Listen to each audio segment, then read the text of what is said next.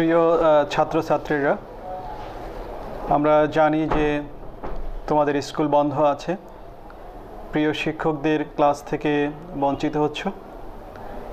আমরা সেই তোমাদের অসুবিধাটা পুষিয়ে নেওয়ার জন্য জেলা প্রশাসনের তরফ থেকে তোমাদেরই প্রিয় শিক্ষকদের মাধ্যমে বিভিন্ন বিষয়ে কন্টেন্ট তৈরি করে তোমাদের উদ্দেশ্যে আমরা পাঠাচ্ছি। আমরা ইউটিউব চ্যানেল, ফেসবুক পেজ, আমাদের লোকাল লিস্ট চ্যানেলে এগুলো প্রচার করার ব্যবস্থা করছি। আশা করি তোমরা সেগুলো দেখে শুনে তোমাদের যে প্রিয় শিক্ষকদের ক্লাসকে এনজয় করো। বাসায় বসে থেকে তোমাদের যে বিষয়ভিত্তিক পড়াশোনাগুলো আছে সেগুলো চালিয়ে যাও। বাসায় থাকো, সুস্থ থাকো, তোমাদের জন্য শুভকামনা।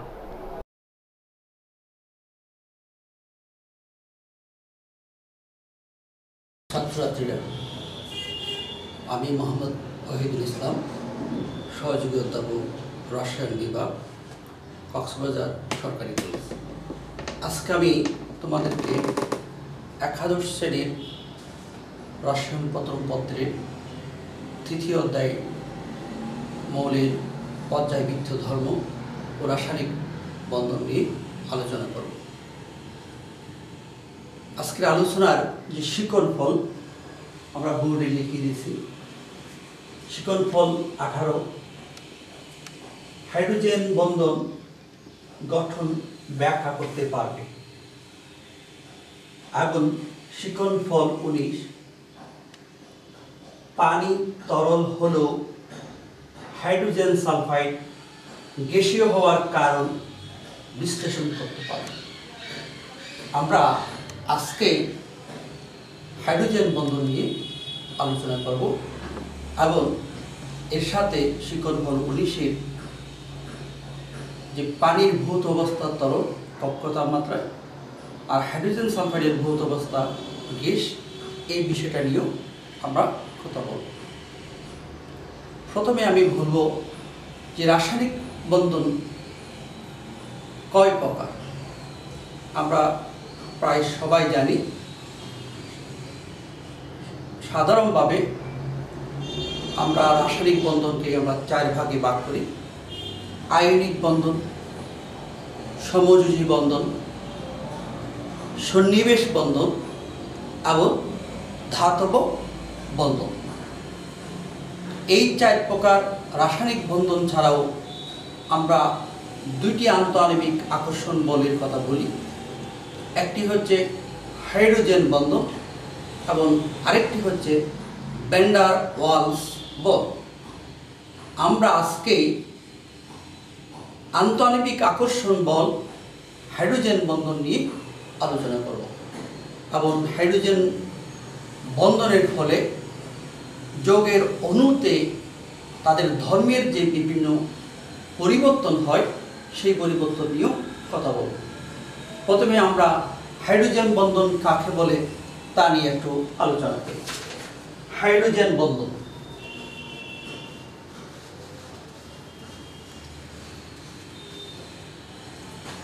হাইড্রোজেন পরমাণু যখন কোনো উচ্চ তড়িৎ মৌল যেমন ফ্লোরিন, অক্সিজেন, নাইট্রোজেন এরকম তড়িৎ মৌলের সাথে যুক্ত হয়ে সমযোজী গঠন করে, তখন শেয়ারকৃত ইলেকট্রন জোড় তড়িৎ পরমাণুর দিকে বেশি পরিমাণে চলে যায়। ফলে তড়িৎ মৌলটি আংশিক ঋণাত্মক চার্জ যুক্ত হয়ে যায় আর হাইড্রোজেন পরমাণুটি আংশিক ধনাত্মক চার্জ যুক্ত হয়ে যায়।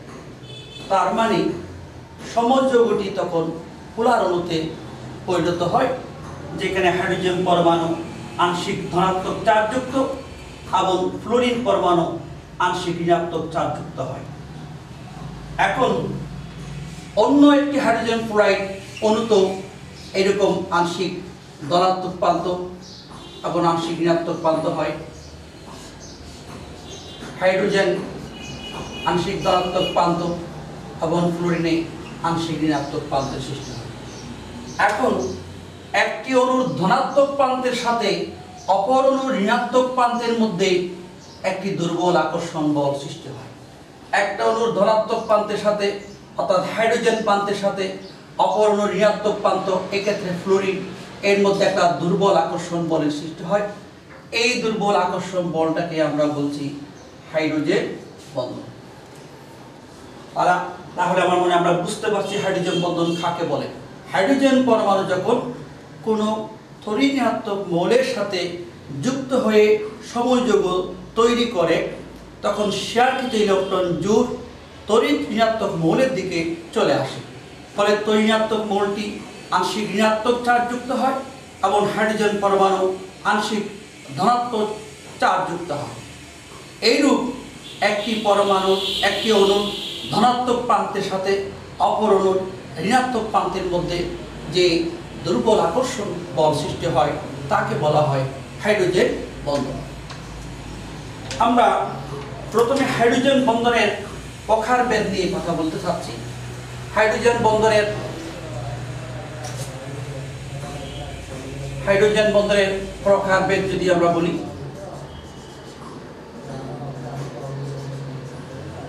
হাইড্রোজেন বন্ধন দুই ধরনের হয়। এক ধরনের হলো আন্তঃআণবিক হাইড্রোজেন বন্ধন, আন্তঃআণবিক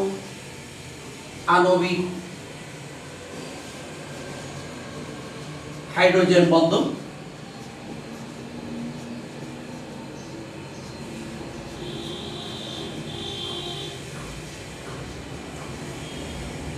যাকে আমরা ইংরেজিতে বলি intermolecular hydrogen bond. Intermolecular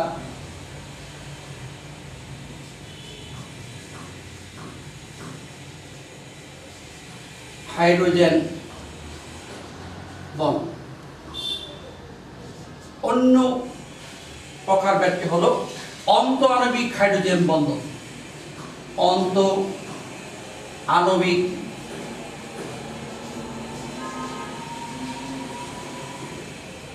hydrogen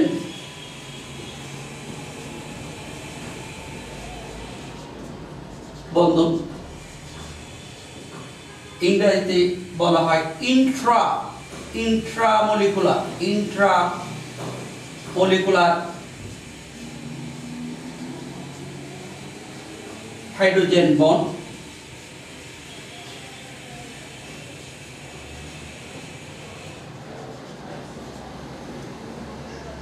আন্তঃআণবিক hydrogen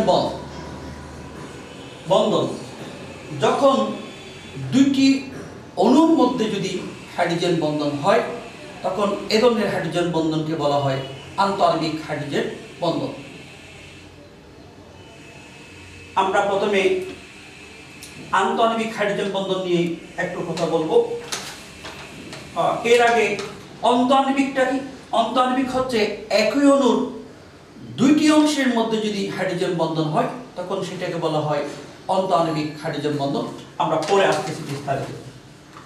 আমরা প্রথমে আমি হাইড্রোজেন ফ্লুরাইডের কথা বলছিলাম। হাইড্রোজেন ফ্লুরাইড, সেখানে আমরা দেখছিলাম একটি হাইড্রোজেন ফ্লুরাইড অণুর সাথে আরেকটি হাইড্রোজেন ফ্লুরাইড অণুর মধ্যে হাইড্রোজেন বন্ধন হচ্ছে।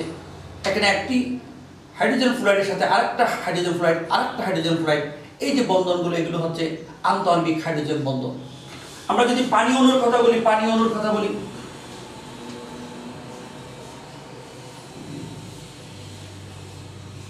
পানি একটা অণু, আরেকটা লিখলাম।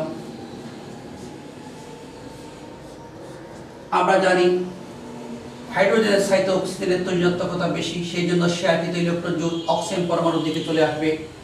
ফলে অক্সিজেন পরমাণু আংশিক ঋণাত্মক চার্জ যুক্ত হবে, আর হাইড্রোজেন পরমাণু আংশিক ধনাত্মক চার্জ যুক্ত হবে। একইভাবে হাইড্রোজেন পরমাণু আংশিক ধনাত্মক চার্জ যুক্ত হবে, অক্সিজেন আংশিক ঋণাত্মক চার্জ যুক্ত হবে। এই অণুতেও হাইড্রোজেন আংশিক ধনাত্মক চার্জ যুক্ত হবে, অক্সিজেন আংশিক ঋণাত্মক চার্জ যুক্ত হবে। এখন একটি পানি অণুর ঋণাত্মক প্রান্তের সাথে অপর পানি অণুর ধনাত্মক প্রান্তের সাথে যে হাইড্রোজেন বন্ধন হয়, আমরা এই ধরনের হাইড্রোজেন বন্ধনকে বলছি আন্তঃআণবিক হাইড্রোজেন বন্ধন। একটি অণুর সাথে পানি অণুর সাথে অপর পানি অণুর মধ্যে যখন হাইড্রোজেন বন্ধন হবে, এই হাইড্রোজেন বন্ধনকে বলছি আমরা আন্তঃ আণবিক হাইড্রোজেন বন্ধন, ইন্টারমলিকুলার হাইড্রোজেন বন্ধন। আমরা যদি অ্যালকোহল অণুর কথা বলি, অ্যালকোহল অণুতে হাইড্রোজেন বন্ধন, অ্যালকোহল অণুতে অ্যালকোহল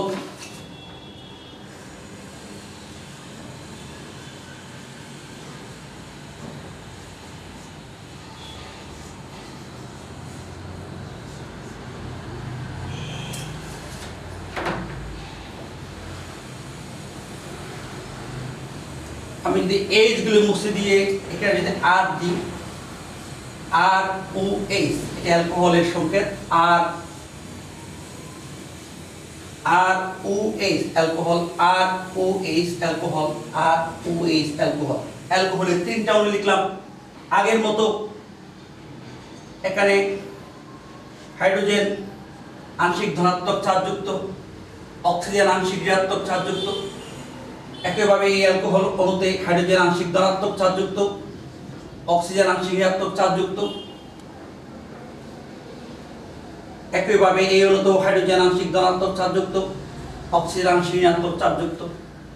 এখন একটি অ্যালকোহল অণুর ধনাত্মক প্রান্ত অর্থাৎ হাইড্রোজেন প্রান্তের সাথে অপর অ্যালকোহল অণুর ঋণাত্মক প্রান্ত অর্থাৎ অক্সিজেনের মধ্যে দুর্বল যে আকর্ষণ বন্ধন হয়, আমরা এটাকে বলছি হাইড্রোজেন বন্ধন।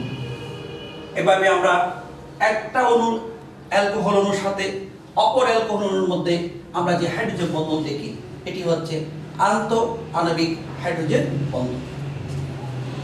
ফেনল অণুতে হাইড্রোজেন বন্ধন আমরা ব্যাখ্যা করতে পারি ফেনল।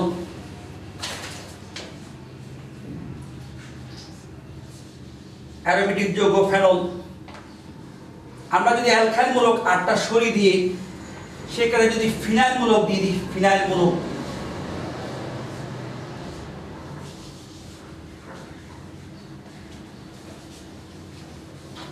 আমি অ্যালকাইল মূলক আটটা সরিয়ে দিলাম, সেই জায়গায় ফিনাইল মূলক দিয়ে দিলাম, ফিনাইল মূলক।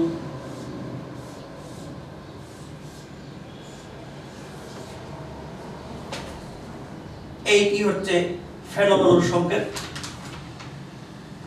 ফেনল অণু তো একইভাবে আমরা দেখতে পাচ্ছি এখানে হাইড্রোজেন আংশিক ধনাত্মক চার্জযুক্ত হয়, আবার অক্সিজেন আংশিক ঋণাত্মক চার্জযুক্ত হয়।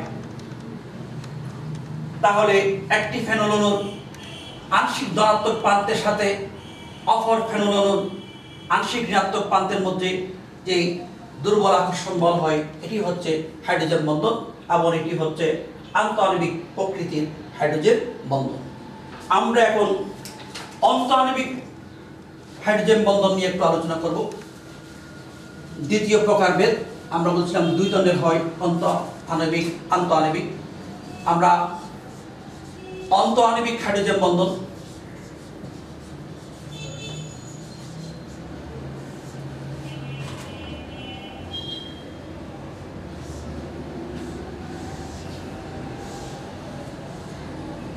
তোমরা অনেকে বেনজিন এবং সাইক্লোহেক্সেনের গঠন নিয়ে ভুল করো। হয়তো কেউ কেউ এটাকে বেনজিন বলতে পারো, আসলে এটা বেনজিন না, আমরা জানি এটা হচ্ছে সাইক্লোহেক্সেন। আমি যখন বলই দিলাম তখন এই যৌগটা হলো বেনজিন, আর আমি যখন এখানে একটা হাইড্রোজেন সরিয়ে যখন ওএইচ দিলাম, এই যৌগটা নাম হচ্ছে তোমার কি ফেনল। আর আমি অত্যু অবস্থানে যখন এখানে একটা নাইট্রো মূলক দিলাম,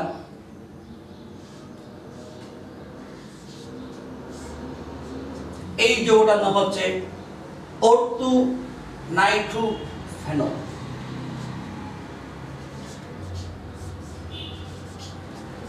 অর্থু নাইট্রো ফেনল।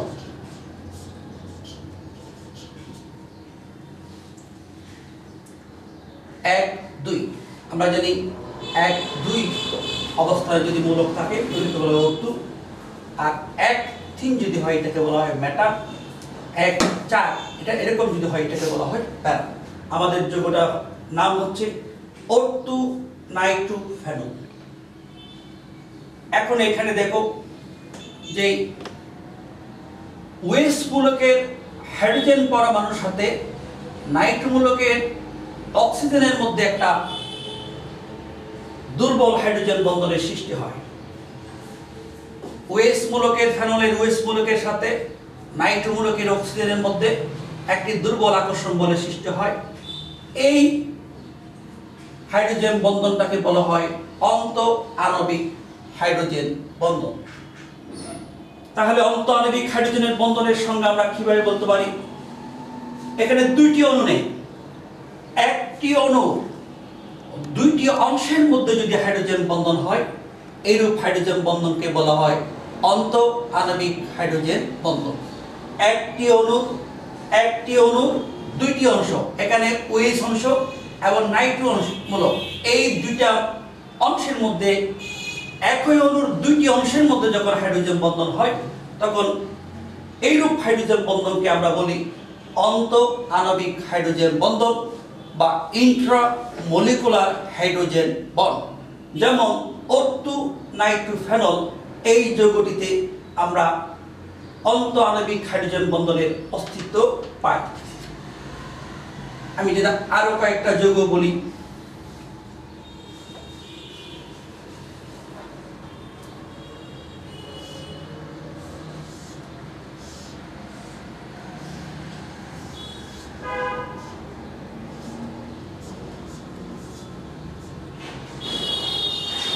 এটি হচ্ছে বেনজালডিহাইড। আমি বেনজালডিহাইডের অর্থ অবস্থানে যদি একটা ওএইচ মূলক দিই, তাহলে আমার এই যৌগটির নাম হবে অর্থু হাইড্রোক্সি বেনজালডিহাইড।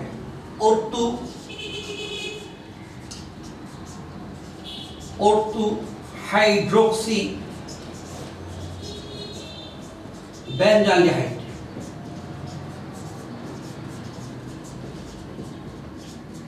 এখানে ঠিক আগের মতো অক্সিজেন পরমাণুর সাথে অক্সিজেন পরমাণু এখানে আংশিক ঋণাত্মক চার্জ যুক্ত হবে, হাইড্রোজেন পরমাণু আংশিক ধনাত্মক চার্জ যুক্ত হবে।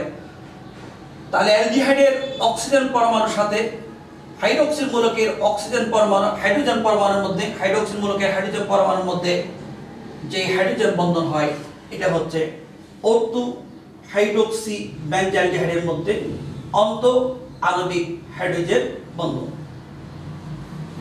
একইভাবে আমি যদি কার্বক্সিল মূলক দিই, আমরা জানি এই যৌগটার নাম হচ্ছে বেনজোইক অ্যাসিড। COOH। এখানে যদি আমরা অর্থ অবস্থানে একটা OH মূলক দিই, তাহলে এখানে কার্বক্সিল মূলকের অক্সিজেনের সাথে হাইড্রোক্সিল মূলকের হাইড্রোজেনের মধ্যে একটা বন্ধন হলো। এই বন্ধনটাকে আমরা বলছি ইন্ট্রামলিকুলার হাইড্রোজেন বন্ড। এবং আমার এই যৌগটার নাম হচ্ছে O2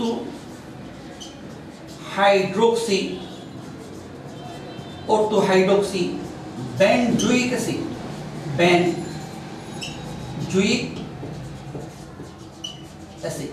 আমরা তিনটা উদাহরণ দিলাম, O2 nitrophenol, O2 hydroxy benzaldehyde, O2 hydroxy benzoic acid. আমরা দেখলাম এইসব যৌগের অণুতে দুইটি অংশের মধ্যে হাইড্রোজেন বন্ধন হয়, যে হাইড্রোজেন বন্ধনকে বলা হয় অন্ত আণবিক হাইড্রোজেন বন্ধন। তাহলে আমরা বলতে পারি হাইড্রোজেন বন্ধন দুই ধরনের হয়, একটি হচ্ছে আন্ত আণবিক হাইড্রোজেন বন্ধন এবং অন্যটি হচ্ছে অন্ত আণবিক হাইড্রোজেন বন্ধন।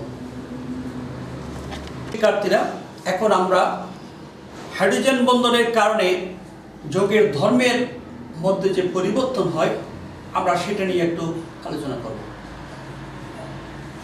যৌগের ধর্মের উপর হাইড্রোজেন বন্ধনের প্রভাব, উচ্চ গলনাঙ্ক ও স্ফুটনাঙ্ক, পানিতে দ্রাব্যতা, সংযোজিত অণু গঠন। প্রথমে আমরা উচ্চ ঘনাঙ্ক এবং স্ফুটনাঙ্ক নিয়ে কথা বলতে পারি। আমাদের শিকন বলে একটা প্রশ্ন ছিল, শিকন পর 19-এ, পানির ভৌত অবস্থা তরল, কিন্তু হাইড্রোজেন সালফাইডের ভৌত অবস্থা গ্যাস কেন?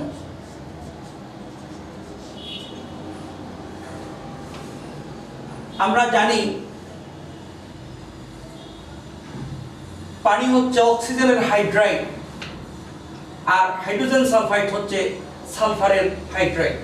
অনেক সময় প্রশ্ন থাকে এরকম, অক্সিজেন এবং সালফার একই গ্রুপে থাকা সত্ত্বেও তাদের হাইড্রাইড সমূহের হাইড্রাইড দ্বয়ের ভৌত অবস্থার ভিন্নতার কারণ বিশ্লেষণ করো।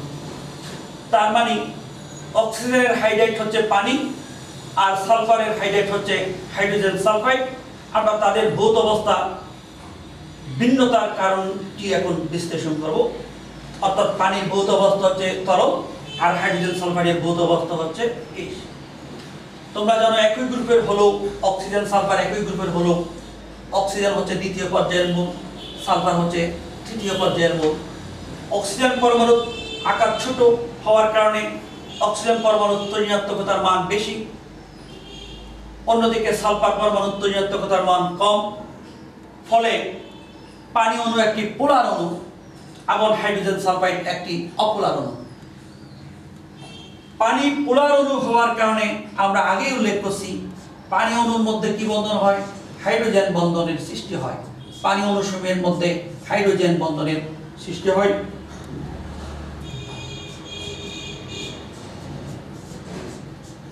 হাইড্রোজেন বন্ধন সৃষ্টি হওয়ার কারণে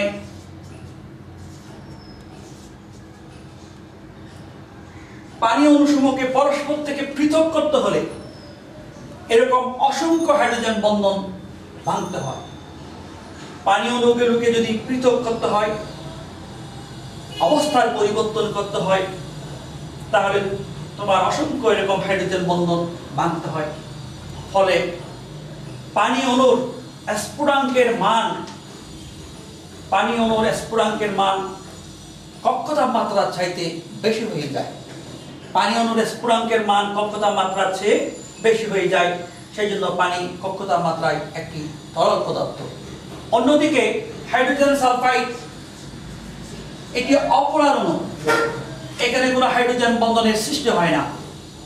ফলে হাইড্রোজেন সালফাইড অণুর স্ফুটনাঙ্কের মান কক্ষ তাপমাত্রার চেয়ে নিচে হয়, সেই জন্য হাইড্রোজেন সালফাইড কক্ষ তাপমাত্রায় একটি গ্যাসীয় পদার্থ।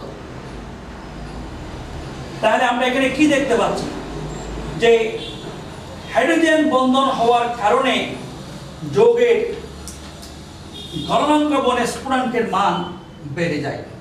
যেমন আমরা বললাম পানির গলনাঙ্ক স্ফুটনাঙ্কের মান হাইড্রোজেন সালফাইডের গলনাঙ্ক এবং স্ফুটনাঙ্কের চাইতে বেশি। একইভাবে আমরা সমাণবিক ভর বিশিষ্ট দুইটা যৌগ দিতে পারি। যেমন এই যৌগটার নাম হচ্ছে ডাইমিথাইল ইথার, বা এর ইউনিট নাম হচ্ছে মিথোক্সিমিথেন।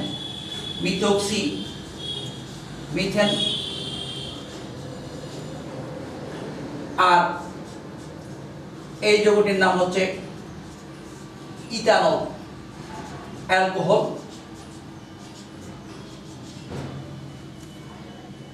মিথোক্সিমিথেনের স্ফুটনাঙ্কের মান হচ্ছে 35.5 ডিগ্রি সেন্টিগ্রেড। অন্যদিকে ইথানলের স্ফুটনাঙ্কের মান হচ্ছে 78.3 ডিগ্রি সেন্টিগ্রেড। আমরা যদি দেখি এর আণবিক ভর, কার্বন, দুইটা কার্বন, 6টা হাইড্রোজেন, 1টা অক্সিজেন, 2টা কার্বন, 6টা হাইড্রোজেন, 1টা অক্সিজেন। এদের আণবিক ভর দুইটার সমান। আণবিক ভর হবে কার্বন 12, 24 সাথে 6 30, আর এদিকে অক্সিজেন 16। আণবিক ভর হচ্ছে উভয় যৌগের আণবিক ভর হচ্ছে 46, উভয় যৌগের আণবিক ভর 46। কিন্তু মিথোক্সিমিথেনের স্ফুটনাঙ্ক হচ্ছে 35.5 ডিগ্রি সেন্টিগ্রেড, অন্যদিকে ইথানলের স্ফুটনাঙ্ক হচ্ছে 78.3 ডিগ্রি সেন্টিগ্রেড। কারণ কি? কারণ হচ্ছে এখানে অ্যালকোহলের মধ্যে, ইথারের মধ্যে যে হাইড্রোজেন পরমাণুগুলো থাকে, আমি যদি বন্ধনগুলো আপনি দেখি এইরকমই, অক্সিজেন পরমাণুর সাথে হাইড্রোজেন যুক্ত থাকে না, অক্সিজেন পরমাণুর সাথে যুক্ত থাকে কার্বন। ফলে ইথান অণুটি একটি অপোলার অণু, অন্যদিকে ইথানল এই অণুটি পোলার অণু। ইথানলের মধ্যে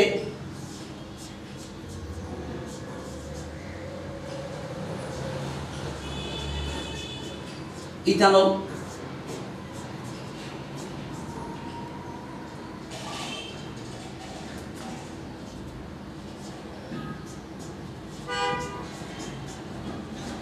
ইথানল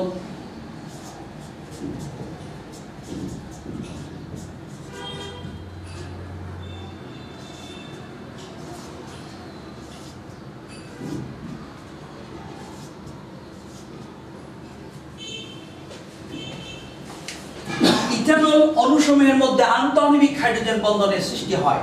ফলে ইথানলের অণুসমূহ অণুগুলিকে যদি পরস্পর পৃথক করতে হলে অধিক তাপ শক্তির প্রয়োজন হয় এবং ইথানলের স্ফুটনাঙ্কের মান বেশি হয়।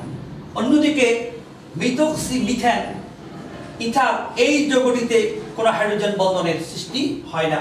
ফলে মিথক্সি মিথেনের স্ফুটনাঙ্কের মান ইথানলের চাইতে কম, যদিও দুইটা যৌগের আণবিক বল সমান।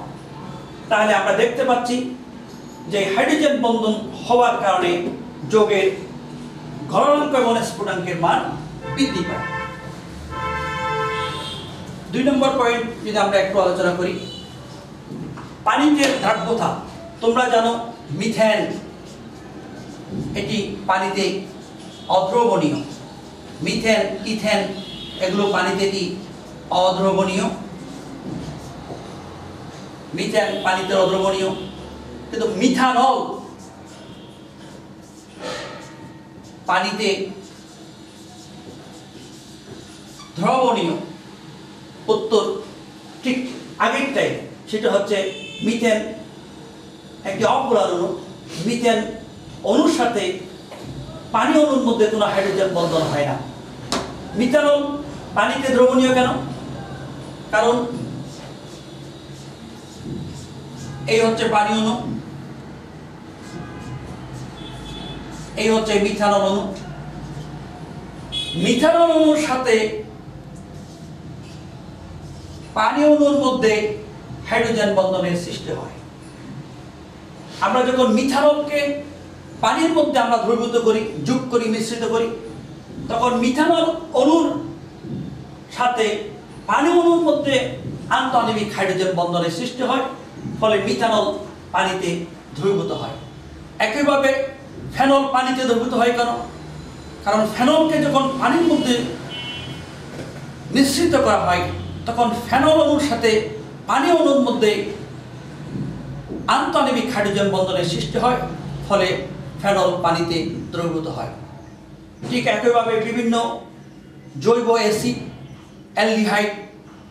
অ্যালডিহাইড, জৈব অ্যাসিড এরা পানিতে দ্রবীভূত হওয়ার কারণ হচ্ছে জৈব অ্যাসিডের সাথে পানি অণুর মধ্যে হাইড্রোজেন বন্ধন সৃষ্টি হয়।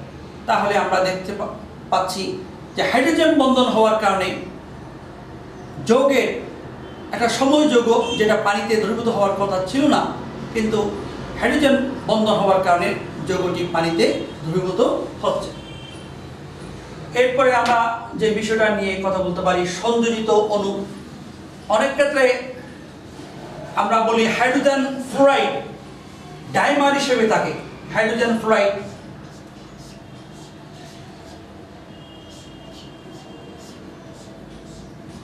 এখানে কি হয়?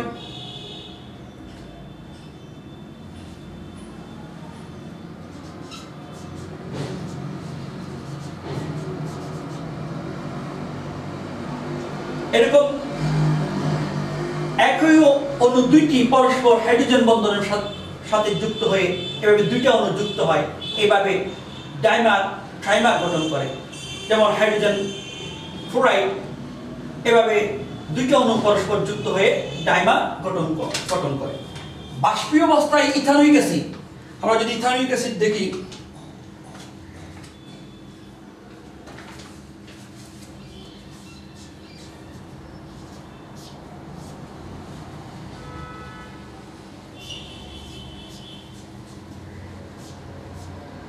আমি ইথানোয়িক অ্যাসিড একটা অণু লিখলাম CH3COOH, আর একটা অণু লিখব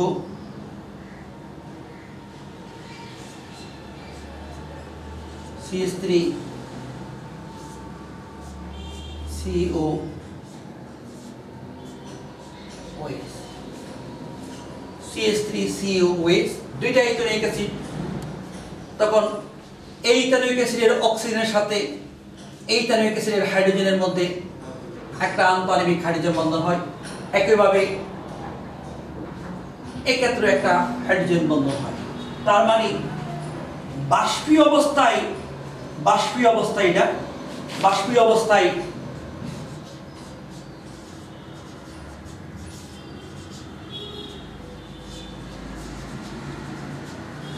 দুইটি ইথানোয়িক অ্যাসিড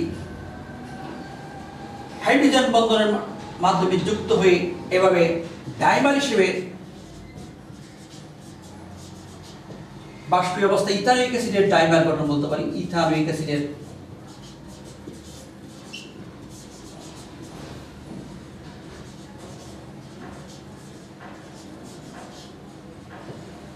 ডাইমার গঠন। তাহলে আমরা দেখতে পাচ্ছি যে হাইড্রোজেন বন্ধনের মাধ্যমে অণুসমূহগুলো ডাইমার ট্রাইমার এভাবে গঠিত হতে পারে। যেমন আমরা দেখলাম হাইড্রোজেন ফ্লুরাইড ডাইমার গঠন করে, বাষ্পীয় অবস্থায় ইথানোয়িক অ্যাসিড ডাইমার গঠন করে। তবে তরল অবস্থায় ইথানোয়িক অ্যাসিড ডাইমার গঠন করে না, অসংখ্য ইথানোয়িক অ্যাসিড আন্তঃআণবিক হাইড্রোজেন বন্ধনের মাধ্যমে যুক্ত হয়।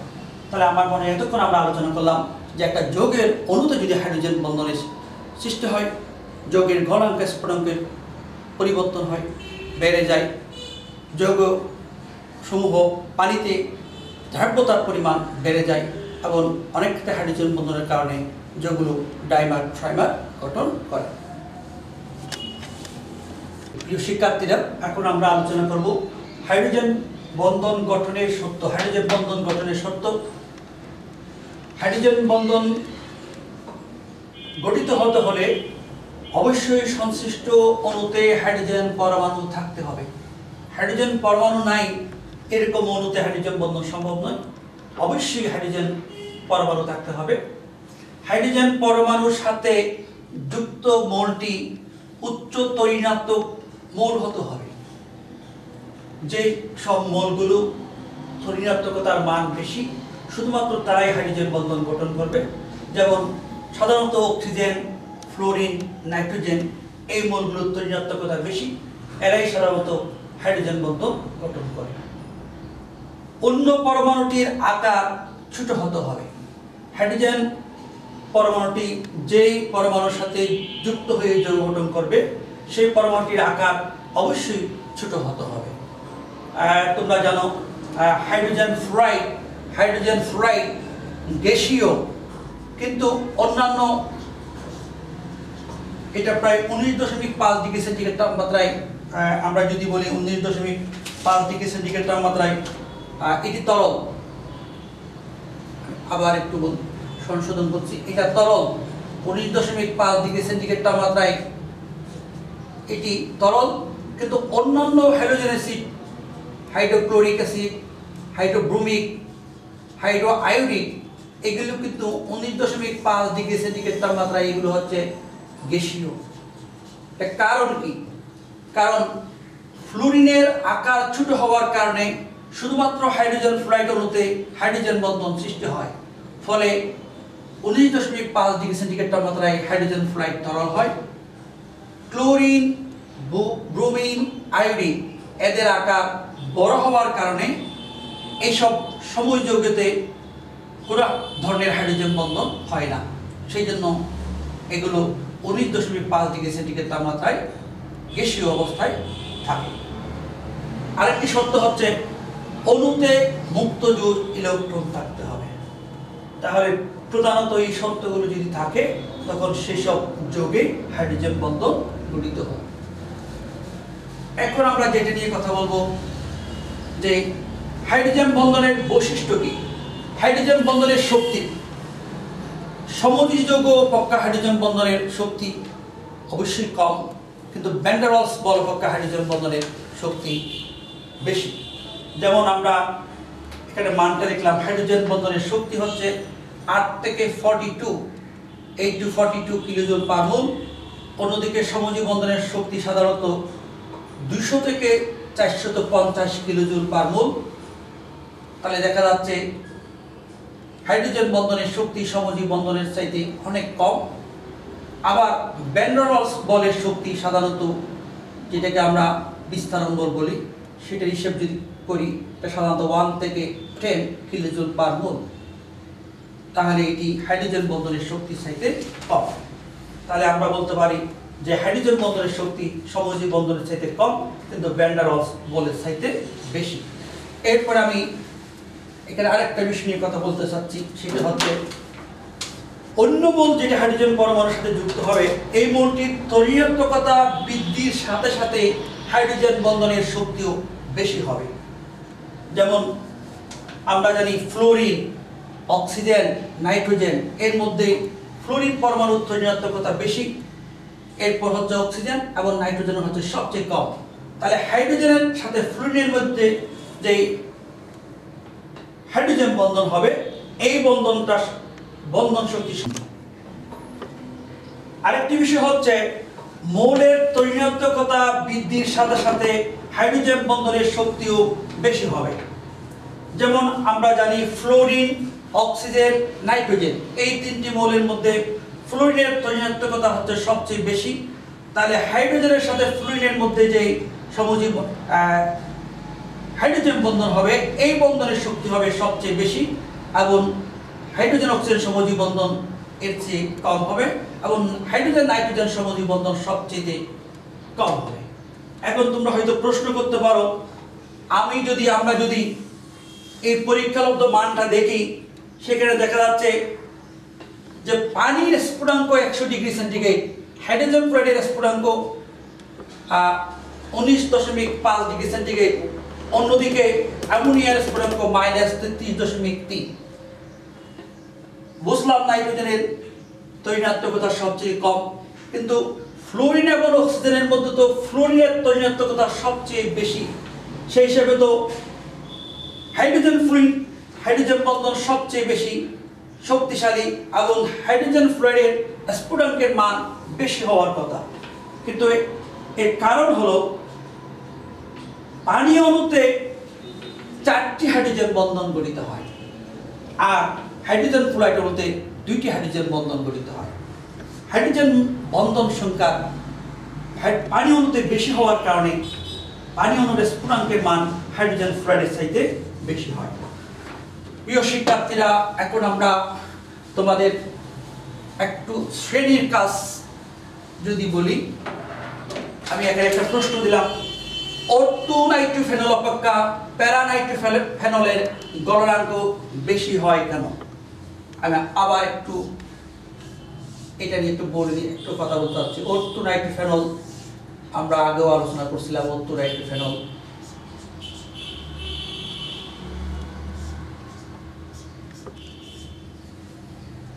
এটি হচ্ছে অর্থ সমাণু,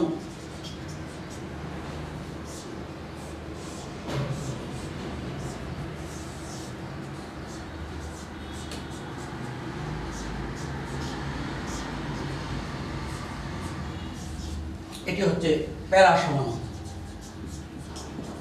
আমাদের প্রশ্ন হচ্ছে অর্থ সমাণু অপেক্ষা প্যারা সমাণুর গলনাঙ্ক বেশি কেন? অক্সিজেন হবে। আমরা তোমাদের বলছিলাম অর্থতে অন্ত আণবিক হাইড্রোজেন বন্ধন গঠিত হয়, অন্ত আণবিক হাইড্রোজেন বন্ধন গঠিত হয়। প্যারাতে কি হবে? প্যারাতে কিন্তু ওএস মূলক এবং নাইট্রো মূলক দূরে থাকার কারণে এখানে অন্ত আণবিক হাইড্রোজেন বন্ধন হয় না। এখানে যেটা হয় সেটা হচ্ছে আন্ত আণবিক হাইড্রোজেন বন্ধন। আন্ত আণবিক হাইড্রোজেন বন্ধন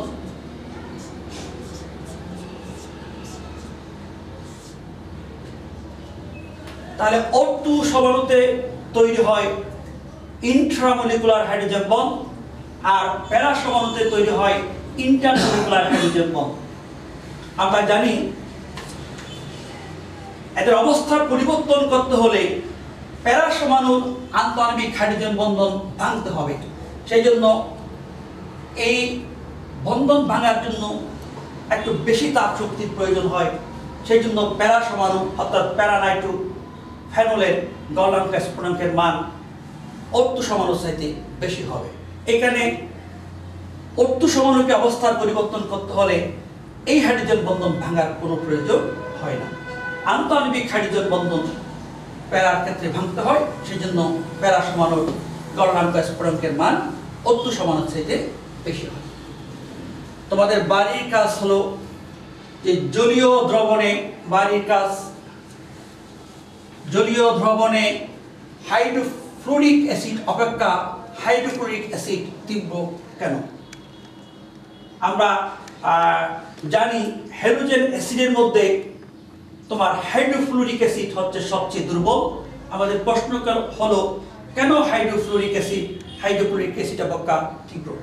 এখানে আমরা যদি একটু হিন্টস দিয়ে দিই, তোমরা যেন ফ্লুরিনের আকার ছোট, ক্লোরিনের আকার বড়, যার কারণে হাইড্রোক্লোরিক অ্যাসিডে কোনো হাইড্রোজেন বন্ধন হয় না, আর হাইড্রোফ্লোরিক অ্যাসিডে হাইড্রোজেন বন্ধন হয়।